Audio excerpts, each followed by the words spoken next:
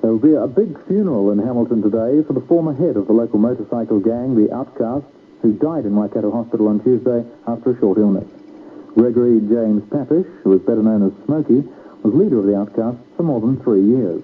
He was widely respected by gang members and by the police. 24-year-old Smokey Papesch was the son of Eric and the late Charlotte Papesch. He was physically a big man, but it was more his personality than his size that commanded respect and friendship from people of all walks of life. Smokey belonged to the Outcasts for about 8 years, and during his time as gang leader, he established unusually good relations with the police.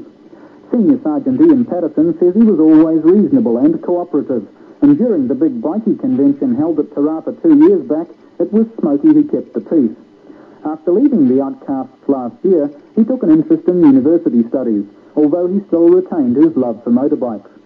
Dozens of motorcyclists are expected at today's funeral service, and the roar of motorbikes will be a fitting farewell.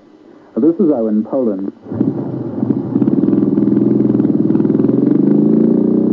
President Carter has announced a stringent national energy-saving program, including steep increases in petrol tax to deal with what he calls America's greatest domestic challenge.